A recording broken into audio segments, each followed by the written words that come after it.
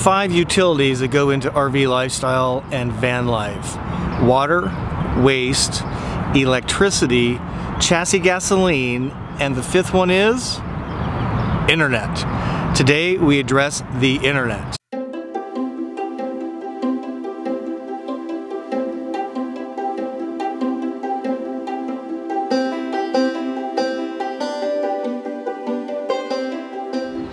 Thanks for tuning in to another Q&A Friday, where I answer your questions. As your benevolent host, my name is Scott, and welcome to Go Small, Live Large. We are a channel dedicated to van life out of a 2019 Winnebago Travato, lithium equipped. Lithium. And we are dedicated to sharing that lifestyle in really awesome places like Chicago, Illinois. Camped out downtown Chicago last night. And so that's the places, and then the people we meet. Along the way, I'm meeting all kinds of really amazing entrepreneurs, meeting van life people, RV life folks, and we're sharing those as we go. Q&A Fridays, you send in the questions and I will hopefully provide some answers. So let's get into today's video. We are focusing on internet, Wi-Fi connectivity for the RV lifestyle. Let's get into it.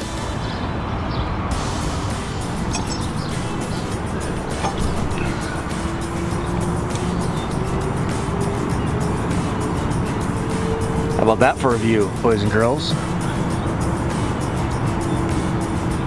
Pretty spectacular. So what we want to address is the Winegard system right here. I'll get up here a little further so you can see it. So it's right here. It's a plastic covered 4 antennas. There's 4 cellular and I think 2 Wi-Fi. I'll pull that up here on the screen for you. You can see that it is physically mounted to the top of the van, bolted in and then covered with tar, much like the plumbing stack and the air conditioning for leak-proof purposes. And the intent of the Winegard is to pull in a distant Wi-Fi or cellular signal. I would say it does a pretty good job, not great, but pretty good. It certainly serves the purpose that I have, which is to create a hotspot network around the van that my devices connect to, in addition to grabbing signals from alternate sources. Now, where I've had great success with this is like rolling into a Planet Fitness, maybe close to an Apple store, someplace where I know they got pretty good Wi-Fi and have the password. So if you're parking really close to a source of Wi-Fi and have the password, it actually works pretty good in that case. Wi-Fi, I wouldn't say that it really pulls in a great, a slow signal and boosts it, but it will certainly capture it. But I'm using my Verizon JetPack for cellular, and then using the JetPack source as the cellular Wi-Fi connectivity that the Winegard there then connects to. So let's go back inside and I'll show you how this whole thing sets up. But overall, really happy with this. Not a lot of places to put it. You can see here that that's about the only option for it. I had this installed by Lazy Days RV in Tampa, Florida. They did it in about better half a day. The unit itself costs about $400, another I think about $400 or so for installation. So I've been really happy with that. Let's go downstairs. Let's go down the ladder. We'll show you what's up. So I wanted to share with you is talk about the Winegard in particular, but talk about my connectivity to the internet in general. I have 4 ways to connect to the internet. One is using my cell phone. I use an iPhone. This is Verizon service. Really like Verizon, much better than AT&T. It's really good signal everywhere I've gone except really rural Wisconsin so far. The great thing about this is that with our plan, I can use this as a hotspot. So this is kind of a backup plan B, I would say.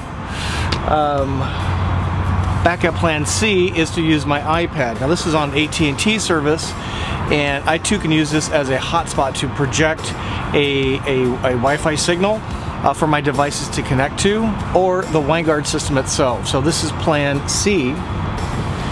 Winegard actually provides cellular service through their own provider. I'm not sure who they actually contract with, so I've never tried it yet, but this is plan D, the Winegard. And it's somewhat expensive. It's 10 gigabytes for about $60 or $70. It's full speed, full throttle, but that will be used up pretty fast. I use that as plan D, so the fourth way to connect to the internet, using the Winegard system itself with their own provider of cellular service. So plan A, you're probably asking, what the heck is plan A, is this. And this is a Verizon hotspot. This is what's lovingly called a JetPack. I purchased this in February after a colossal fail with a Verizon dealer in Florida. Postpaid is what I had. Don't get postpaid. Get prepaid. Prepaid is the key. Prepaid unlimited. And the reason that is as such because it is truly unlimited. Now I've had really good luck with these guys. It's $70 a month reoccurring on a prepaid basis using your credit cards. So very important to get the prepaid system. The signal strength has been excellent. The download speed has been excellent. I'll show you that. I just really love this. It's USB-C charging, so I can charge it right from my USB ports or from a 110 outlet. And what it does, this itself creates a Wi-Fi network. It's password protected, and you can see here that I'm downtown Chicago, so not surprisingly it's got really good service. Can you guys see that? I'm not sure.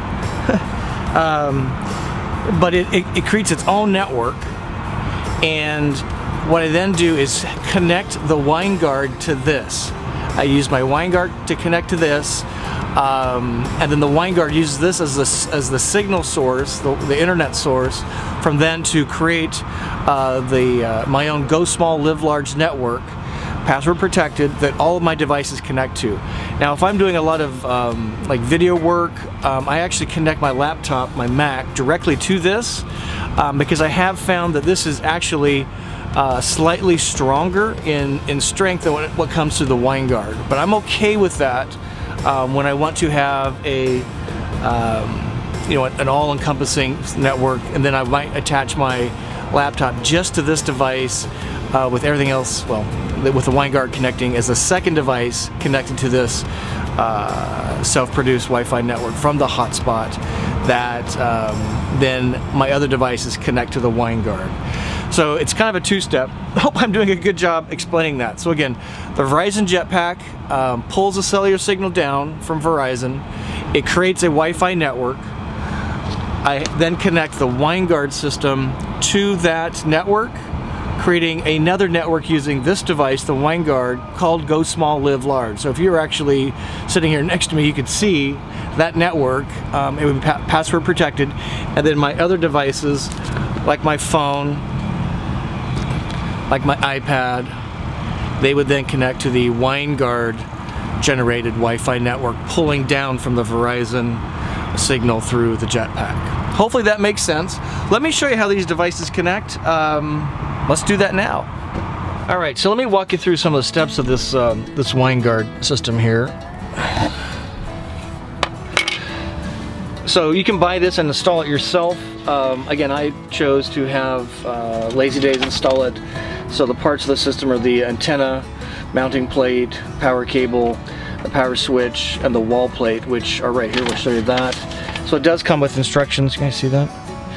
It does come with instructions to how to mount it. I prefer the assurance of an RV dealer doing it. And then it kind of walks you through a really kind of a cryptic, although easy to follow, way to set up a local area network, and that's key. So it's going to, again, you're going to connect to, set up a Winegard signal using the Verizon JetPack as the source.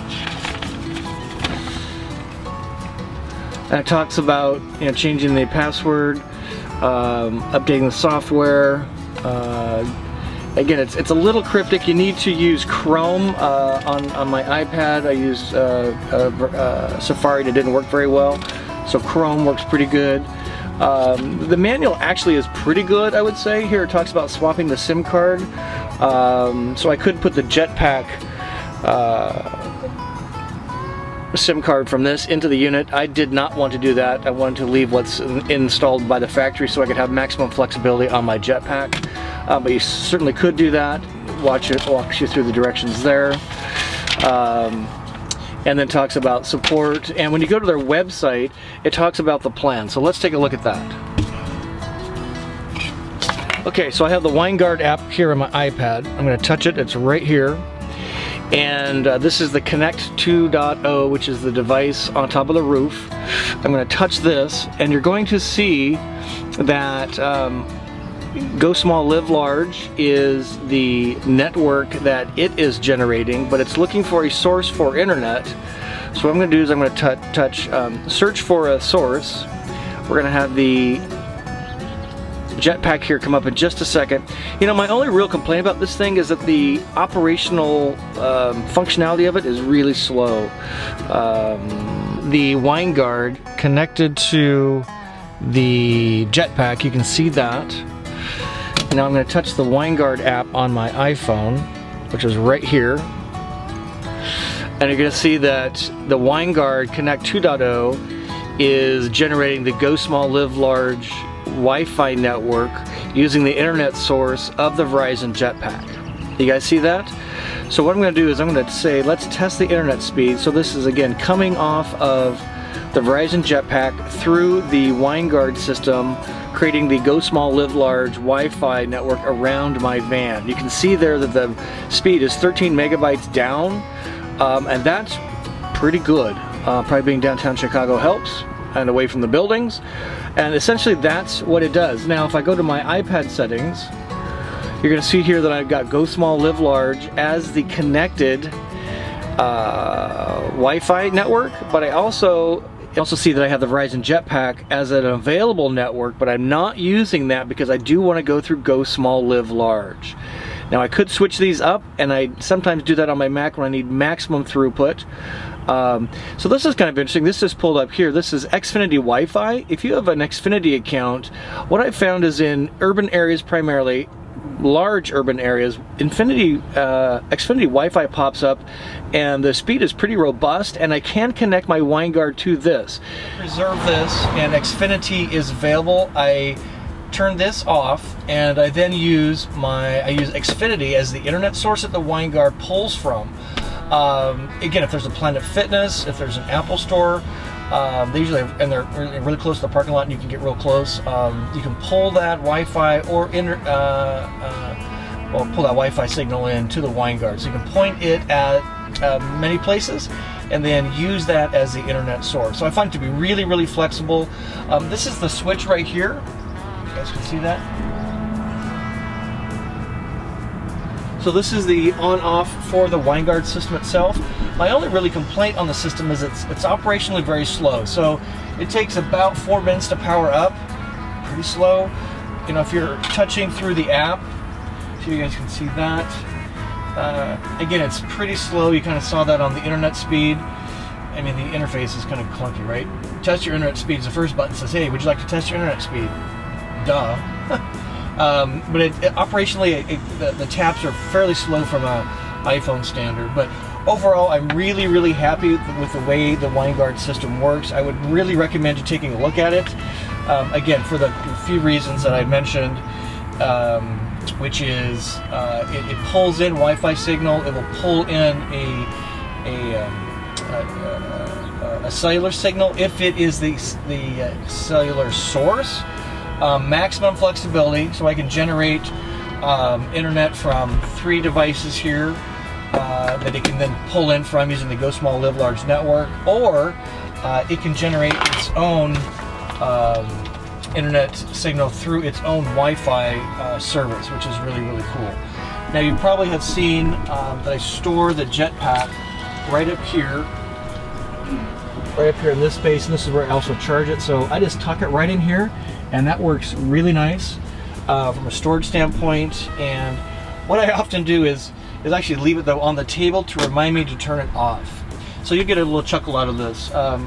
So I've had this JetPack now since February, right in February, I believe. Actually, it was in January, but February 2019 was the first month I had the service and was using it pretty much exclusively.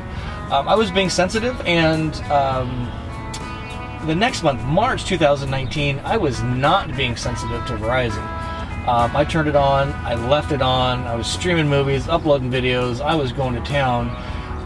Just a few days before the billing cycle, I got it essentially stopped working. So I had to call Verizon tech support. It took about a half hour to figure out what the heck happened. Turns out that I had consumed so much data that they essentially, while unlimited, had throttled it back so far that it was basically useless. I discovered that in February 2019, I used 60 gigabytes on the Verizon network using this little device. And in March, wait for it, 135 gigabytes of data over this little JetPack. And that's essentially why they sort of turned me off. I was on, like, lane D for don't use it like this. Really throttled me down very, very hard. So now I'm a lot more sensitive. So I turn this off at night. I remember to do that by putting it on the table, and then I charge it right here using the, if I'm in a 12 volt conservation mode, this, or with the actual 110 up above. So hopefully that answers some questions. It's been a long time coming, but I've really enjoyed this setup. Now I know there are some RVers and Vanlifers that put a Wi-Fi or a cellular extender on a big ass pole that sticks way up into the air. You know, I want maximum flexibility, and that's my priority. I stick to urban-ish areas, and I've been in some pretty rural areas, and this system has worked really, really well. What I love about this Winegard is, again, the maximum flexibility to point to an internet source, and then it uses that source to feed my Go Small Live Large Wi-Fi network. And what's really cool is that even in 12 volt conservation mode, the Winegard operates as expected. Now if I want to use my Apple HomePods for creating a really nice music environment, I do need to turn on the inverter. Not a big deal. In which case I can power those devices with my Apple HomePods, because they need to connect to a network, and they connect to the Go Small Live Large network, which is generated by the Winegard. And even if I don't have internet connectivity, but I do have electricity from my Volta Pure 3 system, I can stream from my Apple Music library to the Go Small Live Large Wi-Fi network to power music from my Apple HomePods. Hopefully that's making some sense. I'm going to do a video on the music, because that's really just the greatest thing, is to have those HomePods connected to my Go Small Live Large Wi-Fi network generated by my Winegard, and then streamed either from my iPad, either in radio mode from Apple Music or from a library. So just to summarize, 5 utilities necessary for RV lifestyle and van life: fresh water, wastewater storage, electricity, chassis fuel, and internet. Today we covered the internet. And again, hopefully that was helpful for you. Really appreciate you asking that question. Many of you have asked. At long last, I've answered that question for you. Really appreciate each and every one of you watching, viewing, commenting. Channel growth going crazy. It just warms my heart, and I really do thank each and every one of you.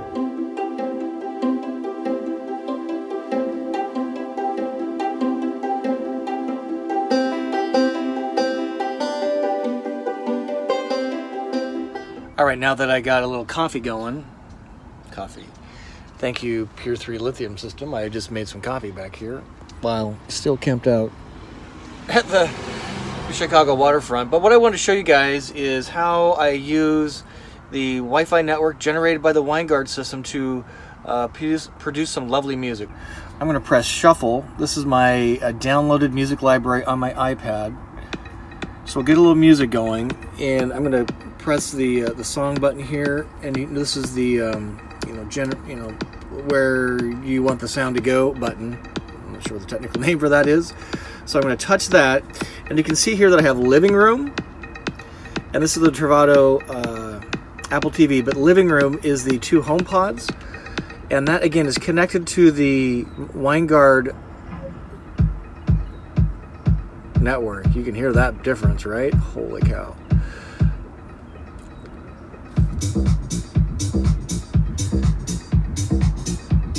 So the HomePods, I have one up front. It's the white right here. And then in the back, I have one. This is in the back on top of this little cubicle storage thing, and the bed rail is right here. So the bed comes down over this, so that HomePod is fully protected. Gotta have the space shuttle, of course.